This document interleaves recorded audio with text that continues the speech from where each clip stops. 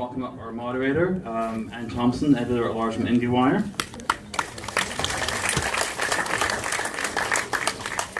And please give a very warm welcome to director Sandi Tan. Thanks, Senator. I love this movie, and I think part of what I love about it is this. It reminds me of my youthful cinephile self. You know, devouring the work of Susan Sontag, and being very smart about it, and trying hard to be the know-it-all. And I really wondered, what was the person that you thought you were going to be versus what you became as a result of not finishing this movie? That's a tough one. I would think I was such a, the 16-year-old self would have thought I was, such a fucking loser for being so old and coming to this so late.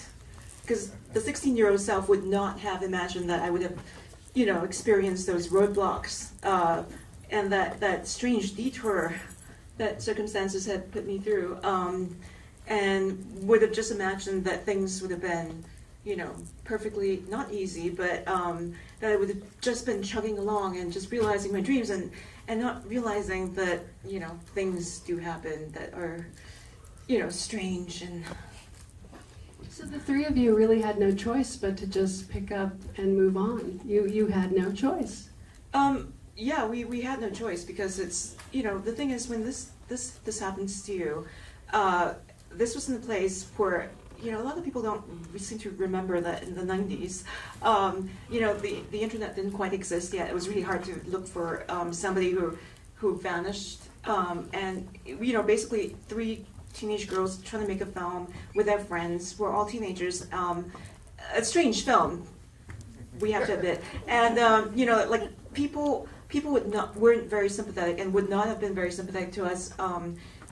Like, just, I don't know, like they when this thing went missing, it was, we didn't have help. I mean, there was nobody we could go to for backup. There was no proof. I mean, first of all, there was no proof. And talking about this film, as you've just seen the images, there was no proof for decades. There was no way we could have proven that, we had captured something really special. We had shot in 100 locations with over 100 extras. And that nobody had done anything like this before, and nobody quite understood the enormity of this. Like going into school and grabbing kids and stealing old folks from the old folks' home, and just hijacking buses to do this crazy thing. And nobody outside of this little group understood or would believe that this ever happened. And then one of the greatest things, the heartbreak was having gone through that, having this thing taken away from us, and nobody believing us, and then having to kind of reopen the wound and search for this guy and confront him and not finding him. People blame us for not looking harder, but they don't quite understand what it is to have gone through so many levels of heartbreak. I love the part of the story where you and your cohort, his friend Tyler, I think is Steve Tyler. Yeah, you become detectives, and I love that. There's a question of what would have been the place that this movie would hold in Singapore cinematic history. It would have been the first independent film, I think. It would have been the first road movie. It certainly would have been the first movie of this kind. That's for the historians to quibble over and talk about, I guess. Sophie is a film historian of that subject matter, and she would have thoughts on that. And she insists that it's it should be in the history books. It should have been registered. It was just. It was never completed, so therefore it wouldn't be there. I liked that line of hers about how it was a ghost. Yeah. in the pages of the history. The thing though is the filmmakers and the friends who know that scene think that it really would have changed things, because it really would have been showing people that just go out and do this. You can have fun doing this thing, and even if it turned out looking really silly and not playing anywhere, and maybe, I don't know. There's a part of me that thinks that if this film had been made and put together and was as you know, as exhaustingly kooky as it was, I think a lot of, you know, people might have laughed us out of town, and I would be a lawyer right now. I have to say, I mean, I know that the images are silent, so we really have no way of judging, but Cardona wasn't a bad director. No, you see, that's the thing. It's quite beautiful. I'm not sure he's a good director. I think he didn't really direct. But what I'm saying is like, so it's Jasmine. No. All of us, you know, kind of coming together and just, you know, he just what he was he was a very good cinematographer, and he would have been, you know, he could have had a real career if he hadn't, you know, made his thing. He's a very creative guy. I mean, the way he creates is by taking away, and that I find fascinating. I mean, he's a man who kind of lives out the novel of his life by creating absences in other people's lives, and just like, you know, that's the way he creates, because he's never actually finished or done anything, you know, I guess tangible in his life. He's never finished anything. So he's, you know, he's a very good photographer and cinematographer. He frames for those things really well, and I think he had a really good eye. I mean, he was the one who taught me to be really interested in Robbie Mueller and Nestor Almendros.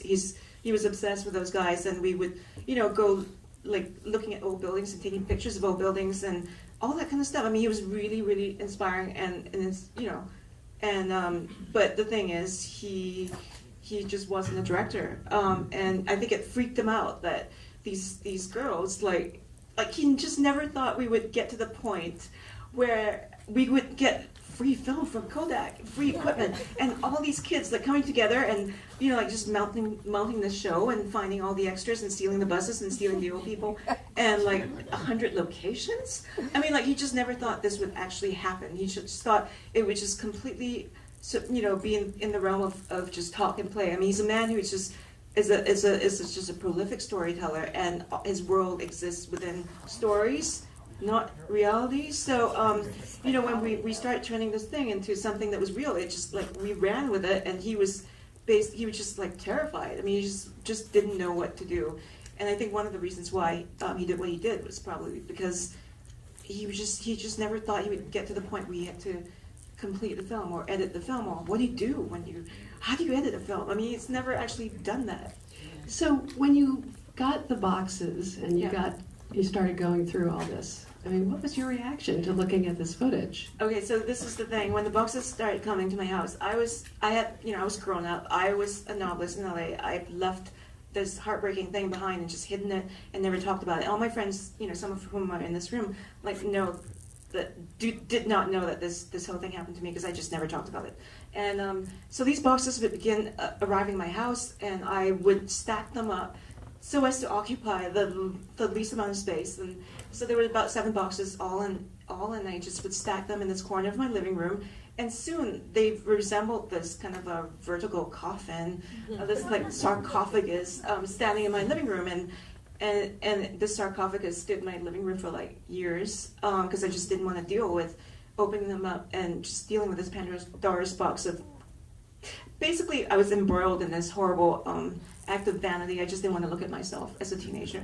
And so I was terrified of confronting what was in there. And it was, you know, it's been like, maybe it was like 3 or 4 years, and my husband finally said, you know, what are you going to do with this? Like, will you just get this stuff out of the house? And so I finally took these boxes off to this place in Burbank, one of the few places that knows what to do with 16. There aren't that many left, as you know. And I, you know, found a place that does those Criterion Blu-rays for, you know, for Douglas Sirk movies, because they had the color, and, you know, the guy who colored the Douglas Sirk movie, I was thinking, I want that guy. So I went, and we got those 700 minutes, those 70 reels, 700 minutes of 16.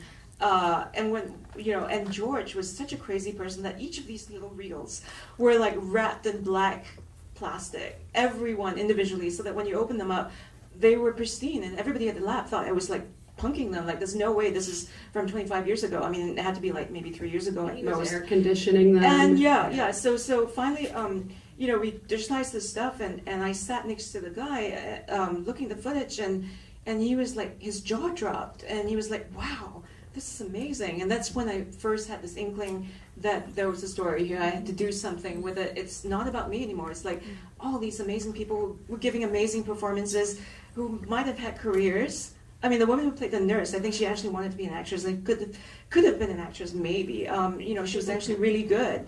And like all these 18-year-old production designers doing, you know, like amazing production design. Like, we did this. And I was just like, I had to just get over the fact that I just didn't want to see myself. And it was about everybody else. And then I had to, you know, just figure out how to do this. And I actually, by accident, ran into Iris Ng, the cinematographer, Iris Ng, who shot Stories We Tell with Sarah Polley. And, you know, I told her a little bit about what I was doing, and she said, let's just go and get some interviews, because she had done this with Sarah Polley. So it's kind of like, you know, Sarah didn't want to be on camera either, but she was shooting her, you know, and then finally they used her in the footage. And so she did the same with me. We went to Singapore, and we went across the US and interviewed a bunch of people. And then I sat down and realized that what I was doing was kind of like enacting what Shirkers, the original film, was, which is like, I played a character who was going around auditioning people to be a part of my tribe. Right. And what I was doing now is like picking people, like just handpicking these people to be part of this larger project, this larger tribe from around the world, and kind of like, you know, restoring this project and bringing it back to life rather than killing them as in the original. So I was like kind of making a remake of a movie that was never actually made. You know what I mean? But it's, you know, but with a brand new set of collaborators who are going to bring this whole Shirker story to life. So in the end, it looks like you spent a lot of time in the editing room. Yes. It was, I made this in my garage, and I think it's a remarkably empowering thing to realize, you know, suddenly that you're not the sorcerer's apprentice anymore, you're the sorcerer. I think a lot of filmmakers would realize that when you're sitting in front of the editing bay, that you can do anything. And I did this in my garage with, I could not afford a professional editor, so I worked with this guy I found he had one assistant editing credit to his name, and he was a barista and a skateboarder. His name is Lucas Seller. He was very young, he's a kid. And we completely bonded on music, and because I thought, you know, what I had to do to get to make this film was I had to get myself into the mind frame, you know, I had to marinate in my teenage mania for a while before I could sort of get into the mood. And once I could get into the mood, I could relive that kind of the joy of filmmaking that I had lost over the years, and then I can tell the story. So it was very important to me to find a co-pilot who is maybe not so experienced, but who was eager, who was willing, not eager, but willing to sit with me and endure this 9 months of, you know, I hate to say it, it's so gendered to say it, it's like birthing, but it was like a 9-month birthing process, not always pretty. You know, with this kid, Lucas, who was, you know, had no real experience, but was really open to trying things, like ideas with me. And he was, he told me, okay, so this is Lucas, and he may have some friends here, so don't tell him I said this, because I really think he's great. He said that you know, I know that he was a Photoshop genius, but he said he was an After Effects genius as well, because I needed to move things around the screen, and I couldn't afford to send it off to some After Effects genius that you paid thousands of dollars to. So I had Lucas, and he said he knew how to do this, and he obviously didn't. And and I love that. And I love that because he had the balls to just kind of like lie to me. And then we would discover how to do this together in person. And I realized there was something very collaborative and something very true to the spirit of the original Shirkers, a real kind of DIY you know, spirit where you can actually get this thing done. And then, of course, I had the guidance of, you know, more seasoned editors who came in at the end and was also kind of, you know, advising me alongside. So yeah, let's get into that. So at a certain point, you had been a film critic for many years, and you had been a novelist. Not so many, but a few. Yeah, not so many. Yeah, and then you nobody. Yeah, right. And then you went back to film school. So I'm curious about that decision. It was, yeah. I wondered if that was a good experience, even. Be honest. I'm not going to say that in public because people do get in trouble for saying the truth about these things. But you know, but really, I wanted to get close to film, and the closest I could get to film when I was in Singapore back then as a film critic was to write about them. You know, my soul, my heart was broken by the loss of Shirkers, and it was just like this thing I couldn't even talk about because there was no proof it ever happened. And you know, being a film critic was the closest I could to kind of learn and just bide my time and figure out what to do next. And going to film school, I thought was going to get me close again. But I mean, the timing of that was kind of unfortunate slightly, because that was when I went to film school in the late 90s, and that was when I think indie film was kind of dying, and that was before TV was kind of taking off. So a lot of my friends, we took a long time to kind of find our way into, you know, our world. And you know, since then, like one of my friends has recently like won the Pulitzer Prize for plays, I guess, and then another friend is producing, and she's produced this too. She's producing Maniac and Godless for Netflix, and then another friend is producing X-Men movies. So, but it's taken us a while. But you know, so you know, that's it's a very mixed bag, I have to say. I'm not completely for film school there. But now, I mean, like, if you can learn a trade, like, the problem with some of those films, okay, I'm going to get in so much trouble now. And somebody's recording this, right? So can you just cut this part? Like, back in those days, it doesn't apply to now. Back in those days, we weren't really taught practical things. So, like, we didn't know, like, Columbia produces auteurs. They immediately want you to be a writer-director. You're going to be a, you know, auteur. It's going to be no problem. And you're going to write your own things and direct your own things. And you don't have to learn how to work the camera. You don't have to learn to edit anything. You don't have to learn how things work in the world. Mm-hmm. And I think a lot of film schools here do teach you to do much more than that. And so I have just, I'm just so stupid. I just walked into that trap. But yeah, that was my feeling. But where did Sundance come in? Sundance Institute, or in the workshops. I did not do the workshops. You did something. I did. They gave me some money, which is nicer than a workshop. But so talk about that. You have some pretty fancy film clips. You've got some song, you know, music. You got some money somewhere along the way. Yeah, and then that was made for very little money. And then there was Sundance gave us money, and Cinereach, which is a great organization, gave us money, and then it was a loan as well. And you know, because it was very, very, I mean, it's really hard to you know, convince them that I could make this. I mean, when I had nothing to show for it, and it was incredibly difficult, and you just had to, you know, you had to take a lot of risks on your own, and you know, take loans and stuff. So you got into Sundance, yeah, and you went to Sundance, and you were reunited. Yeah, I went to Sundance, and we brought everybody, and it was Jasmine, me, and Sophie had not been in the same room in like 20 years until when we got to Sundance. It was kind of it was interestingly challenging, but luckily I had like 15 people to stand between me and Jasmine, so we would not come to blows. But it was great. I mean, she had a great time. Like, she had such a great time, like being in the vicinity of RuPaul, who's a hero, and like going to movies every day and going to see things, and you know, she was so excited. But in front of me, she was just like, I hate being here. It's like she just will not give me the pleasure of, you know, because it was due to me that I was inviting her and blah blah blah, and she just didn't want to give me that pleasure of, you know. So, but I knew she had a good time because everybody else on the crew, she told, like, she was having such a good time. They knew, and they were in, you know, around her, and they knew she was having a good time. So I know, Jasmine, I know, if you're watching this. So the good news is, after that extremely well received Sundance event, you got picked up by Netflix. Yeah. So what kind of contributions did they make afterwards? They're great. They helped with this, I guess. And they're fantastic. Amazing group of people to work with. They actually did not ask for any changes. You know, we just added a few names in the credits. You know, and I mean, good names though. I mean, really good names. Smart people I like. I mean, I'm not even just saying that because I have to say that, but because I actually mean it. I do. They're good people. That's it. And then they'll be on their. Oh, and they're amazing because they made trailers and stuff that are playing on the service, they call it right now, and which is why I've been avoiding looking at the service because I hate looking at myself.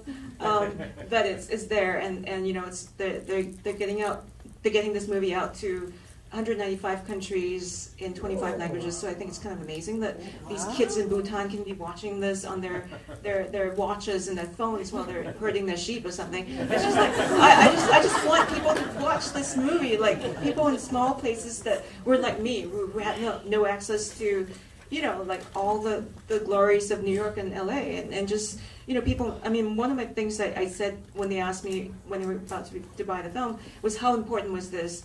How important was it to you to have this movie have a theatrical run? And I said, I love this movie on the big screen. I'm so glad you saw it on the big screen. Although the sound should have been like a little higher, a little louder. I wasn't here to micromanage, so therefore it was not as loud. But I'm so glad you saw it on the big screen because I think that's how it should be seen, best seen. But I do think it's also an earbuds movie because I you know, it's me exhorting, you know, 15 euros, 22 euros, 35 euros, 55 euros. To just like go and finish their projects and just go and do things. And I do think it's a very personal thing. I want to be talking to people personally. And I do think that if you can show this movie in small little, you know, Croatian towns or Vietnam or, you know, places like that where you know, people wouldn't have a multiplex to go see an art movie and, you know, hear me talking to them and telling them to just go and do stuff. So did you feel a sense of healing or of closure?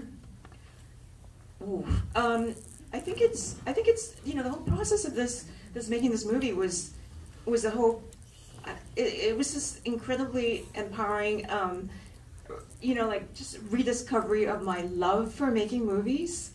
So that was the great closure for me, was to realize that, you know, like when you're making this film, it's kind of like being a magician. It's like the best job in the world. I mean, I'm sure a lot of you people out there who make films know this already, so I'm just like being redundant, but it's just amazing. And then I got to work with, so the healing came in this way. Like I got to find a new tribe of people to bring the story to life with. Like, for example, Lawrence Everson, who I have to shout out to because I think he's the best sound designer in LA, and he works at the Ross Brothers, and I was lucky enough to work with him. And it was like I had the luxury of talking to him about this project a year before we worked together, and I, you know, was talking to him about sound ideas and like how you bring, you know, something where we don't have a lot of footage. First of all, of George, you don't have a lot of footage of things that happened back then or photos. So how do you evoke this? And a lot of this thing is through sound. I mean, you know, sound is one of the most neglected terrains, I think, in documentary filmmaking, and realizing that sound is this huge thing to be tapped was so liberating. And we assigned, for example, we had this long ongoing conversation for a year, and we assigned like George and his memory as kind of a sudden metallic sting sound, and you know, and the reels of film had their own like aura, their own sound, and you know, things moving back and forwards through time. Well, you can play sound backwards and forwards and play with it, because that's how memory and, you know, memory and emotions work. And we're trying to get at emotions and memory, and I think one of the great things, you know, to play with is sound. And so, yeah, no, that's great. And I loved the description of the movie as this kind of scrapbook brought to life. You used everything. We used everything because being from a background where I was, you know, in zines and working with scraps, I was actually very. I just did not just instantly discard all the bits and pieces, and I would. You know, like I cherish and value all the things in the margins, and you know, you realize you can use these things and kind of find magic and reality and verite, really, in the bits of footage where Jasmine is like giving me the stink eye, and I'm giving, you know, Jasmine the stink eye, and George is off doing something. So those bits of things were so precious to us, and you know, scrapbooking all these pieces and bringing them together. Was such a joy. I also love the way you were willing to take your relationships with these women and reveal yourself in little bits of film, you know, not looking positive, you know, or lovable.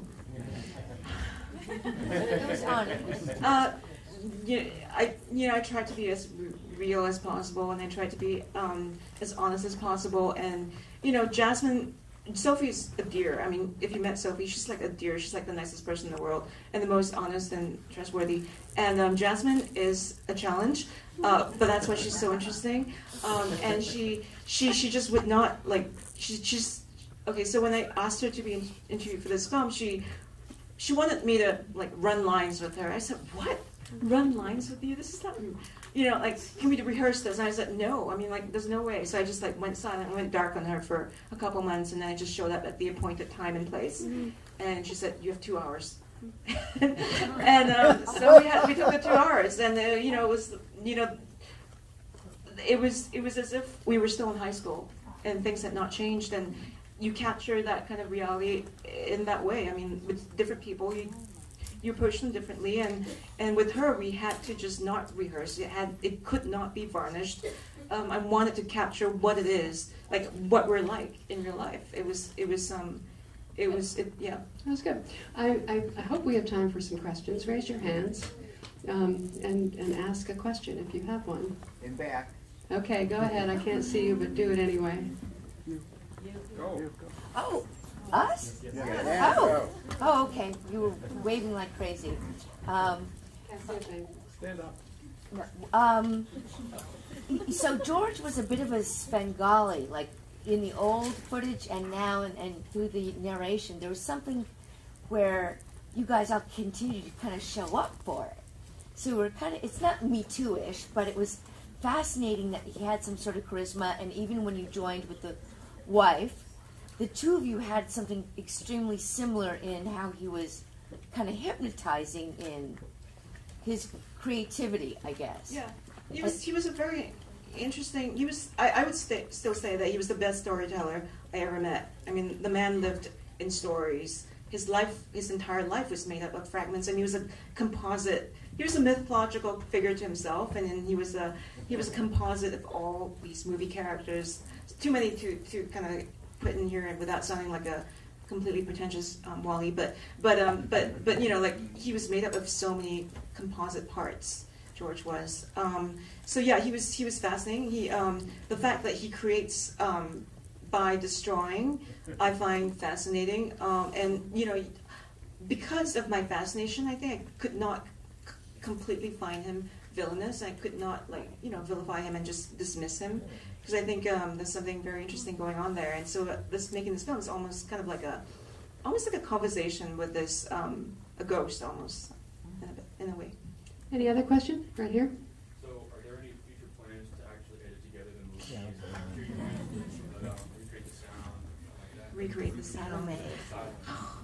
Okay, so the thing is, like, at every screening I go to, and usually with younger people, than you guys, there's always like a bunch of like very energetic people who have not been disillusioned by the film business yet, and who would volunteer their services to join the Shirkers army in like editing this thing together again.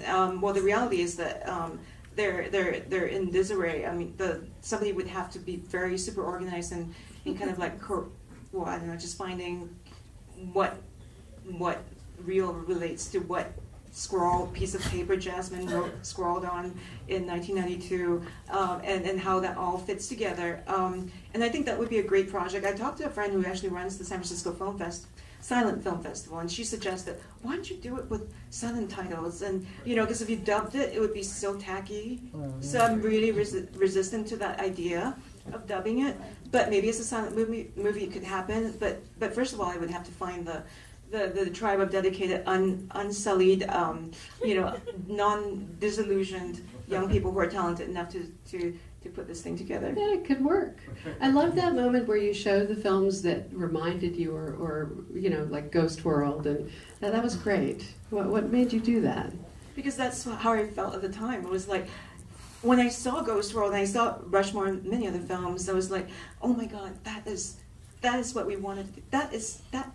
But I had no one to tell. I mean, I had no one to tell it to. I would just sound like nobody would believe me. And were there any documentary precedents for this in terms of inspiring you? I was thinking a little bit of maybe Brett Morgan's Kurt Cobain movie, which had a collage effect to No, I'm sorry. it. Nothing. No, no. Okay. I mean, I Or saw that Errol movie, but, Morris, maybe? No? None of that? No, 'cause No. it's so, I don't know. I mean, it's just, I don't know. No, it's you. I know. No, It's no, you. I'm not saying that. I'm just saying that it wasn't the case. All right. Anybody else? All right, we're gonna wrap this up. Thank you, Sandy, so much.